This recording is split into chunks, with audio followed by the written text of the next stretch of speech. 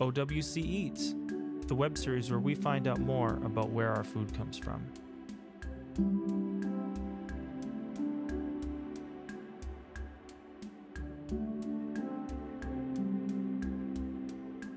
Hey, welcome to the show. Today we're out at the Timber Ridge Ranch. We're here with Glen and Kelly Hall at the north end of the Porcupine Hills. Tell us a little bit about your ranch. We have about 200 pairs of cows up here, and we make beef out of sunshine and grass. 200 pairs of cows? Sorry. Okay. So tell us about some of the partners that you work with, or that the relationships you've developed. Many years ago, we decided that we needed to gather allies. We had the rare occasion of finding a piece of land up at Timber Ridge, which doesn't come available very often. We're kind of in a space where the small ranchers and the big ranchers start. We're right on a border. So we decided to find some allies, and those allies included the Alberta Conservation Association, became our partners actually. We've done lots of workshops and lots of learning with the Oldman Watershed Council, Cows and Fish, Ducks Unlimited, Salts, Southern Alberta Land Trust Society, Foothills Forage. We were very encouraged because we learned that we had a lot to learn. And there was a lot of experts out there that had some knowledge and some experience that they would share with us. So we've learned about stewardship a lot over the last 30 years. How important have those relationships been in terms of running your operation here? We always learn, and we're always getting new ideas from. Never too old to learn new things. Sometimes we have to change our paradigms, do things different than, say, Grandpa used to do them, and try and look after the land as best we can and carry on that way. Because we manage a living system, it's always changing. So whether it be cows themselves or the ecosystem that we are responsible for, things are always changing, and it's dynamic always. So it's so important for us to have those critical ears and that critical advice that people are willing to share or experience. A perfect example would be some of the watershed equipment that we use. We've had some great conversations with neighbors, experts, about how do you build a good stream crossing? Something as simple as rubber versus wood. Rubber is quiet, wood is slippery. So bottom line is having those conversations with people is really important. We've actually experimented with both and found out that there's ways to make both rubber and wood work. The most important thing is to recognize the habitual nature of a cow and find out that there's a place where she likes to cross, and she actually prefers to cross on a place where the ground is quite stable. She doesn't want to walk in soft mud. So if she's crossing there habitually and you can build even a firmer base for her, then she's more likely to go there. Why we even make a stream crossing or whatever is because we're improving the environment and keeping the cattle out of the stream. As much as possible. They have to cross somewhere. But if we can pick and train them to cross in the best place with the least disturbance, impact. That's what we're trying to do. I think it speaks to, though, how much you care about the land, that you're thinking of those details, right? And people do know that stream crossing is important with all the recreation headwaters and the work we've been doing, steer clear of water, wheels out of water. Yeah. I think people are starting to realize that bridges and stream crossings do matter. Yep. And so I think there's a good opportunity there to And maybe we can make a parallel too, right? If we're trying to direct cows to those designated trails and stream crossings, it's the same thing with OHP users, right? We do less damage to the stream bank itself, and just the fact that you're thinking about that and doing that actively, speaks to the sustainability of agriculture.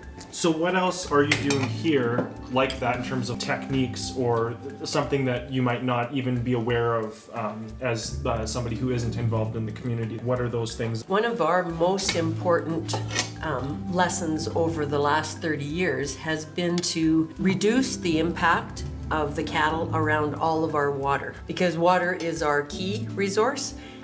We can have all the grass we want, but if we don't have water, we can't produce beef. So keeping the cattle out of our catch basins and out of our developed springs is our #1 priority. That #1 priority requires then what we call off-site water systems. So we use lots of solar power, and we also use electricity in the sense that it's solar powered as well to keep cattle out of those places where the water is abundant and pump into a trough where they then come to water. So we call that an off-site system. And even at our portable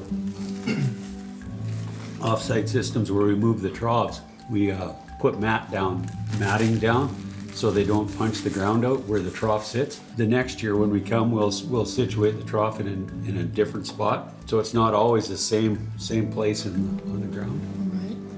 Right. Well, you mentioned moving water around to move the cattle. Mm-hmm. How else do you move the cattle, and why do you move the cattle? Yeah, we have an incredible asset here in the sense that we have free-flowing thermal springs. Free-flowing thermal springs mean the water comes out of the ground. It doesn't need pressure, and it never freezes. It always just runs. We design our grazing plan, so we have a managed grazing plan, and we design our plan around where the water is. We graze in a low frequency, high intensity management form. We put lots of mouths and lots of feet on a piece of grass in a fairly small place, and we never go back there in the same growing season. In fact, we don't even go there at the same time in the following grazing season, the following year. So our fields always depend on where the water is. So we manage our cows and manage the grass based on where the water is, because the water is the number one resource. That high intensity, low frequency is very much how these grasslands were actually developed by the buffalo herds that came through with lots of feet, lots of mouths for short periods of time, and then they wouldn't come back. So the grass had lots of rest in between, and that's what we're attempting to mimic here. So how has mimicking nature and natural cycles benefited the ranch or the land? Doing it that way, like the buffalo used to do, and when they were here, is they come for a short period of time, they graze it, and then they leave, so that the grass has a chance to reestablish, send roots deeper down, so that it has way more water retention in the soil. So then when we get into these, like the last 4 or 5 years that we've had, where we get kind of having long, hot, dry spells, our grass has actually stayed very healthy, because we have a lot of mass of grass that's dormant on the ground, and creates a sunscreen, if you want to call it. So the sun isn't baking the soil, and the water will stay underneath it. It's like a shade. Cool, that's very neat. Yeah. Right now, we're kind of in the middle of a pretty severe drought year. Have you had to make any changes to what you're doing to adapt to that or to adjust? We're actually monitoring the herd much more closely. Number one, we monitor the water constantly, and we are monitoring the grass more than we normally do, just because of the high temperatures we've had and the lack of precipitation. We're probably moving faster than we normally do. I think it's important to recognize that one of our aha moments was when we learned that when a cow bites grass, she rips it. And when she rips it, it triggers a DNA message that said, grow your roots deeper. Your roots deeper, I'm sorry. So that's what we're attempting to do here, is to grow the roots as deep as we can. We have a very diverse range of feed here in the sense that the cows don't just eat grass, they eat everything. When you eat like the buffalo, it's with lots of feet and lots of mouths, they eat a little bit of everything. They even take the tops off flowers and off thistles. So it's more like they mow everything. They're not so selective, which means that everything is getting that rip happening. It was a really important message for Glen and I to learn. And so what happens with us is when we do that initial graze and then we leave, the grass then has a chance to regenerate. And it has, in most cases, it has a whole year to do that, which means those roots are deep. A lot of our grasses actually stay in the vegetative form. They do not go to seed. Wow. And we actually prefer that because we have a modified grazing system here that is full of Timothy and Kentucky Blue that we would just as soon it didn't go to seed. It eats, but it isn't what this was designed to be up here. We have some beautiful, beautiful native species of grass here, and if we had more of them, we'd be happier. So keeping it in that vegetative stage is also really important to us, and that's part of the high intensity, low frequency.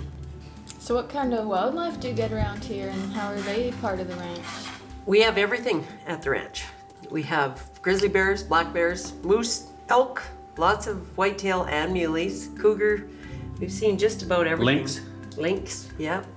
Lots and lots of bird life, both little songbirds but also big, because we have lots of grouse up here, a wide variety of grouse. The ranch is a pretty cool place, full of diversity. That's why we manage it the way that we do.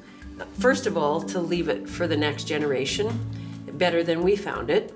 For our grandchildren, but also for the next botanists and scientists and conservationists and next ranchers. It's a place that we're willing to share with so many people and with all of the wildlife around us. I used to tell our grade 4 students that when our grass is healthy, then the moose are also happy and healthy, just like the cows are.